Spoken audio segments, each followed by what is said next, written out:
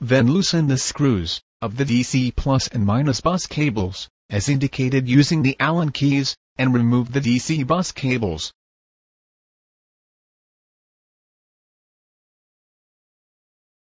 Next, loosen the screws of the brake cables, as indicated using the Allen keys, and remove the brake cables.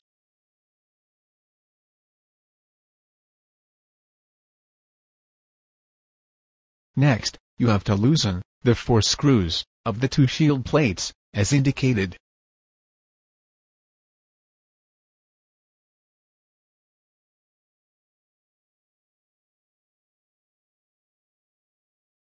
Now, unscrew the 3 screws of the current sensor, as indicated.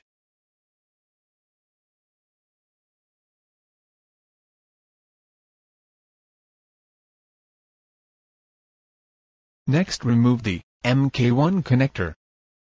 Now remove one end of the MK2 connector, connected through a blue wire, fixed in the current sensor plate.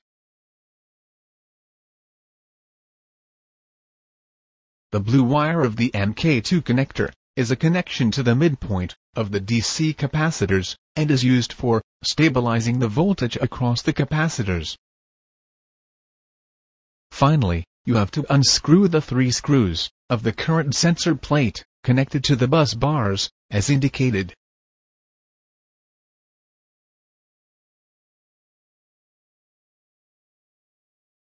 Now, remove the current sensor from the 3 clips. The next step in the disassembly of FC automation drive C enclosure is the IGBT module.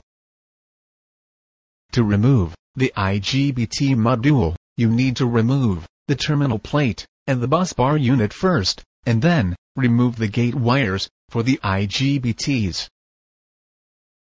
To remove the terminal plate, you have to remove the 2 cables connected to the brake IGBT.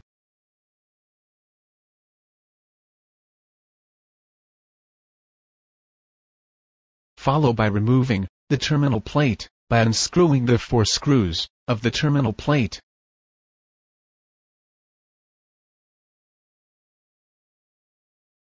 Now, lift the terminal plate. Next, you need to remove the bus bar unit. Let me list out to you the instructions to remove the bus bar unit. First, you have to unscrew the 4 screws of the 2 1 microfarad 1000 volts clamping capacitors, as indicated.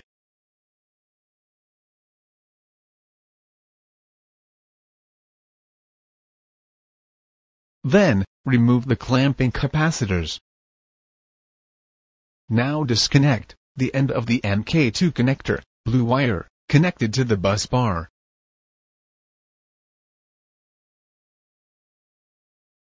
Next, unscrew the 7 screws of the bus bar unit, as indicated.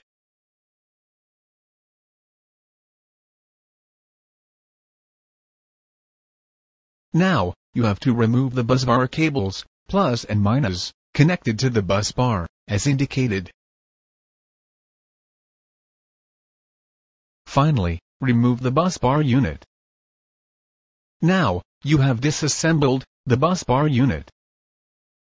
Now, remove the gate wires for the IGBTs.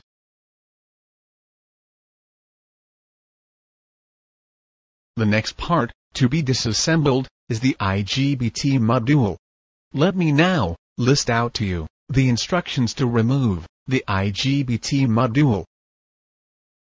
First, unscrew the 8 screws of the IGBT, that is 2 screws of each of the 4 IGBTs as indicated.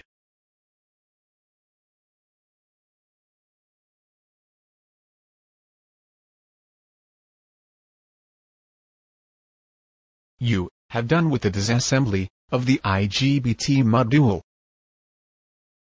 The next part to be removed is the RFI filter. To remove the RFI filter, you need to remove the cables connected to the bus bar. First, unscrew the 3 screws connecting the cables to the bus bar, as indicated. Then unscrew the 4 screws, fixing the chassis, as indicated. Remove the RFI filter. The next part to be removed is the inrush PCB. In order to remove the inrush PCB, first you have to remove the connector TP1 806. Then unscrew the 6 screws of the inrush PCB, as indicated.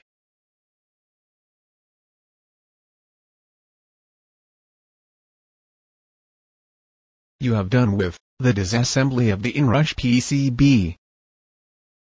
The next part to be disassembled is the rectifier module.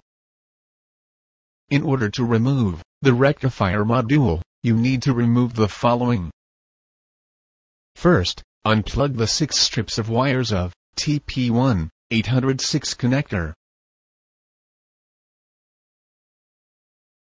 Follow by unscrewing the 8 screws of the bus bar unit as indicated.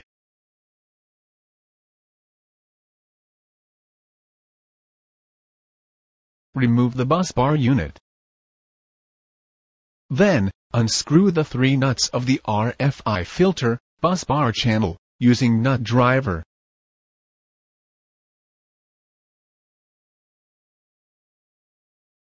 Lift the bus bar channel of RFI filter. Finally, unscrew the 6 screws of the rectifier module, that is 2 screws of each of the 3 rectifiers.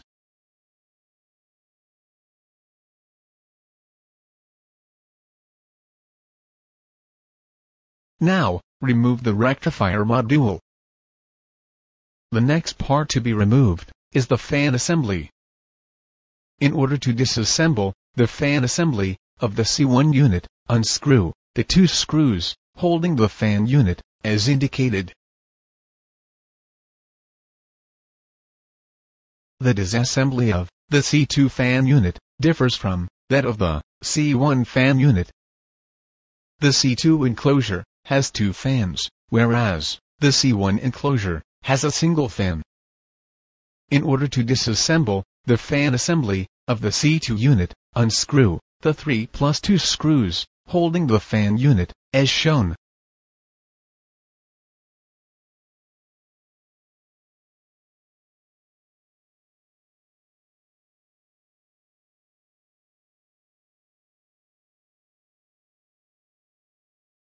The final part to be removed during disassembling of FC automation drive C enclosure is the capacitor banks. For C1, unscrew the 8 screws, that is, 4 screws of each of the 2 capacitors, as indicated.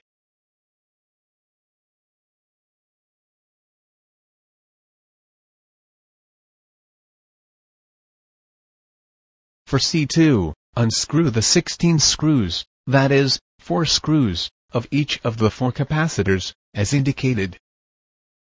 You have done with the disassembly of the capacitor banks.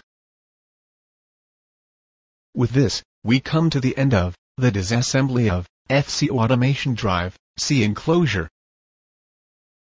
Hope you must have gained knowledge on how to disassemble a FC automation drive C enclosure, and I hope that this training will help you out in disassembling the drive during faulty situations.